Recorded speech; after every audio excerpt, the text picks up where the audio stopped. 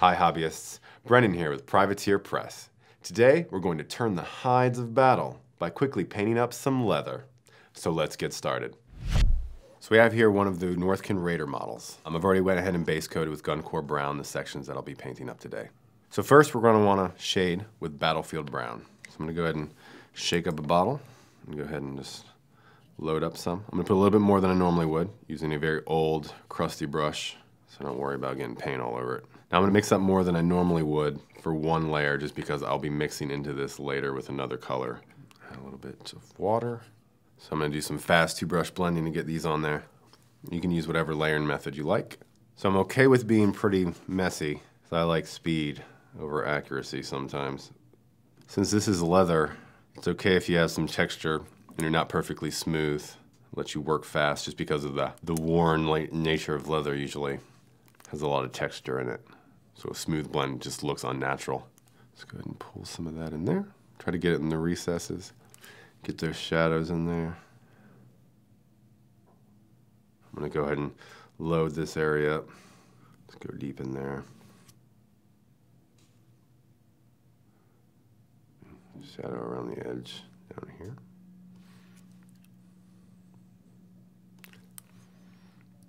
Down there. Just kind of sweep it around. All right, and then for up here, I'm going to go ahead and just sweep the back of her and just pull it around. Get those shades in there. Again, I'm not worried about being perfectly smooth just because it's leather. So it's very textury in nature. So it allows being messy, helps with a convincing effect. All right, my first shade is done. While that's drying, I'm going to go ahead and mix up my second shade. So going back to the Battlefield Brown, I'm going to go ahead and mix up some Exile Blue. This is a really nice color to add in a Battlefield Brown. So depending how much blue you add, you can keep the mix on the brown tint, or you can mix a lot of the Exile Blue to push it towards a dirty, nice shade for an actual blue. Since I'm already brown, I'm going to keep it towards the brown spectrum. So I'm going to darken it up, as you can see. And that looks about nice. If I add too much more, it'll push it towards the side of the value of blue. So I'm good right there. All right, I'm not going to add any more water because it's plenty wet enough. I'm going to go ahead and start applying my second layer of shading. I want to make sure that I don't overlap the previous shade level and push into the Guncore Brown. So I want to make sure that I'm blending into the Battlefield Brown as much as possible and not going from this new mix directly into the Guncore Brown. It's all right to happen sometimes depending on the layer of shading you're going for. You can always break rules until you learn them. So when we do our glaze, one nice effect is that it's going to help blend the transition. So if you're really scratchy or it ends up looking really dirty, just apply a glaze, which since I'm already planning on it, I'm keeping that in mind, so I'm not worried about things being too inaccurate, because I know that my next couple steps will end up fixing that.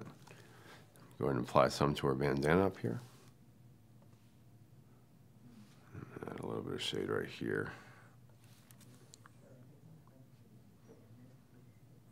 And once that's dry, I'm going to go ahead and add a little bit of Thamar Black to this previous shade. Since that leather has so many folds and crevices, I'm going to go ahead and just darken this up. So there's so much in this mix, just a kind of shortcut. I'm just going to put a little bit over here so I can get that shaded down a lot quicker with the new mix. Add a little bit of water. This is a really dark shade. This is the color I would use for my dark lining as well. So I'm just going to kind of line underneath these crevices and folds. Provide some contrast and deep, deep shadows.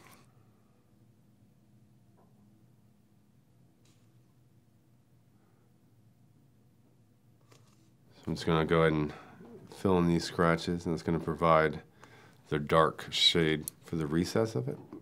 So it'll highlight it out and give it more contrast so they pop a little bit more. And I just need the folds in her bandana. All right, so the next step is do some reclaiming. I'm going back to my base color with Guncore Brown for the reclaim stage. I'm gonna be using this for my first highlight after I reclaim, so I'm gonna go ahead and get a little bit into my pots here, my well palette. So reclaiming is just using the base color to just go back over areas that you might have went too heavy with on the shade. Since leather is quite textured, I'm also going to use it to just make sure I get some texture in there. I'm just going to paint streak lines. So scratch a little bit. So I'm going to just use some little nicks here to try and texturize some of this leather. And some of these folds here. All right. So now that I've reclaimed and I've done all my shading, I'm going to go and do my first highlight. And I'm going to do that by just adding some rucksack tan to my gun core brown. This is going to shift the color, but it's not going to do too much for the value, the brightness of the color, that is. You can see that it's tinting a little bit towards yellow, which is what I want. The reason why I'm doing this is because the yellow will help make the leather look more tattered and worn and ragged. Like it's been out in the weather for a little while. It also makes it a little more dynamic and contrasty.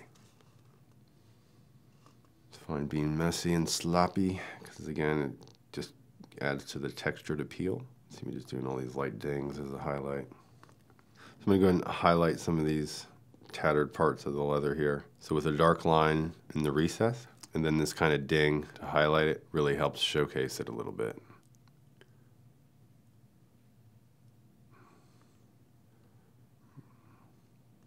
Got that over here, do the side over here a little bit. Doesn't need to be anything extravagant. All right, now all I gotta do is the bandana here. I'll be doing the same thing I did in the reclaim stage, highlighting the edge of these folds here. I'm being kind of scratchy with my brush because I want it to have some texture. All right, so next we're gonna highlight the last highlight layer with Hammerfall Khaki. And this is going to be the extreme worn nature color for the leather here. This is gonna be the last highlight we'll be applying. So I'm gonna do the same thing I've been doing with the highlight layers. Scratchiness here and there. And dry brushing would work fine as well, because it gives it that textured look. If you like to dry brush, or you're just cutting for some time.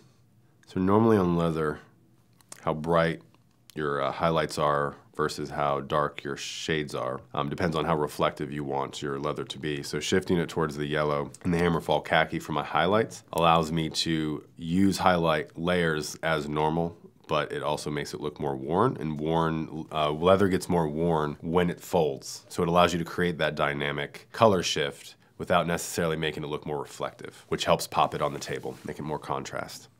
So there we go, and that's pretty much all we need for some nice neutral leather. But I'm gonna go ahead and do some glazes to shift the color towards different spectrums and give it different values and show you how easy it is to provide some color contrast on your leathers, even though you painted it all up at once. And this applies to any material. So I'm gonna go ahead and use some brown ink, and I'm gonna water it down a little bit.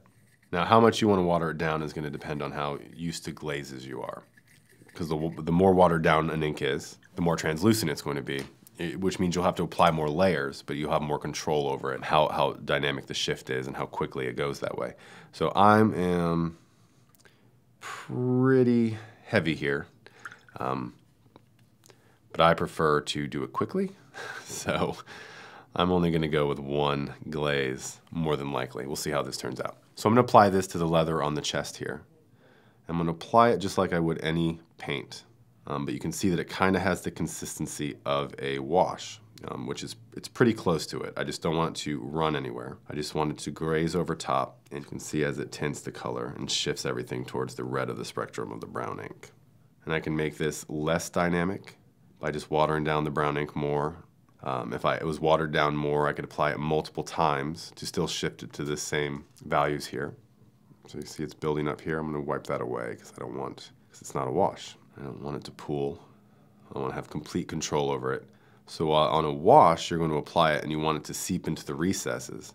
On a glaze, which is pretty much the same type of paint consistency, I want to apply it over the entire surface of a section, but I don't want it to be runny. And you can see how it applies pretty much the same way, but it tints the color. So once that's dry, I'm going to go ahead and do it one more time on the same section, just to show you how it shifts the color, and it continues to do so as I apply the paint. So now it's going real brown ink red here. Now this step isn't necessary, but the more you apply the glaze, the more it's going to shift the colors that you're glazing on top of. So you're just trying to get a feel for what color you want to work towards, and then you just stop whenever you're satisfied. And once that's dry, you can see how we have two very distinct different colors now, even though our base colors and shades and highlights were all the same originally. We have this one down here and also up here, and then we have the glaze material right there. We're gonna do one more glaze, and this time we're gonna focus on the bandana. So for the next glaze, I'm gonna use an actual paint and not an ink, and I'm gonna use Battle Dress Green. So to make a glaze out of this, I'm just gonna add some from my here into my pot. And the only real process is to water it down. So it's going to be a lot thinner than an actual application of paint if I was trying to apply it as a layer. So it's not runny, but it's translucent, and that's exactly what I'm going for, because I just wanted to apply it just like I did the ink glaze. So for here, I'm just going to paint it on top of this leather. So this is a subtle shift, but that's usually what you want from your glazes. You can always just add more layers as you go.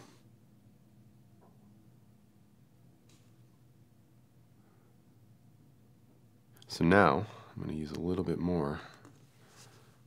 And this time I'm just going to pick and choose where it goes, just like an actual layer of paint. I'm not going to go in the deep shadows, so I don't want to lose all the contrast that I painted previously. So you can definitely see how it tints towards green.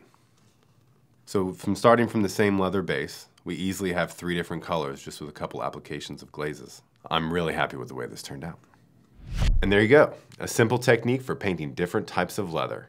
Join me next time when I show you how to get your hands dirty painting some old greasy metal. Thanks for watching. Be sure to subscribe for more videos and check out the links in the description below for more in this series and additional information on the P3 hobby line.